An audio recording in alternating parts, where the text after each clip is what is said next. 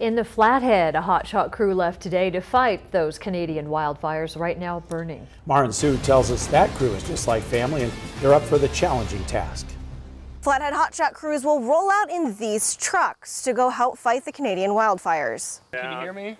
Steve is on it right now. Guys, he's unresponsive. It's training like this with Steve Houts and his crew members that prepare them for the Canadian wildfires. CNN reports over 700,000 acres in Canada burn. Houts tells me how these wildfires differ from Montana's. We've heard it's very hot and dry up there right now.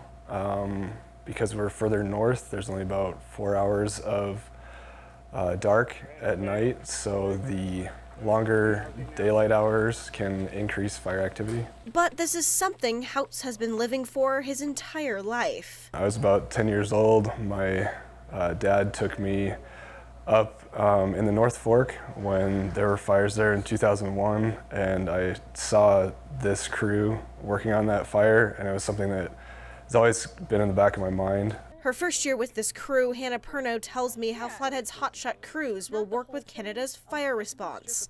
In tandem with an engine, like an engine supplying water and a hotshot crew making fire line. Veteran hotshot superintendent Sean Borgen says in preparation, each member packs enough food and water for 24 hours. Years of putting his life in danger with his crew, he says this team is like a family. The sense of camaraderie and family that is forged on a hotshot crew is that above any other unit in our industry.